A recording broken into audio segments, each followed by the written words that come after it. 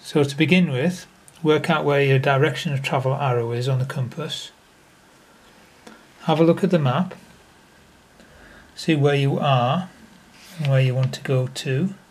So we're going to go from the knot to rest dod.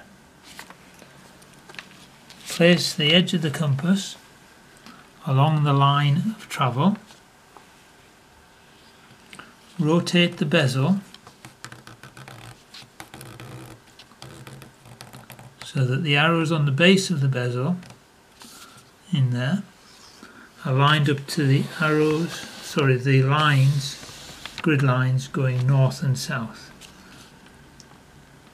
And lift the compass off and rotate it until the compass needle is over the arrow on the base, and this arrow here is your direction of travel.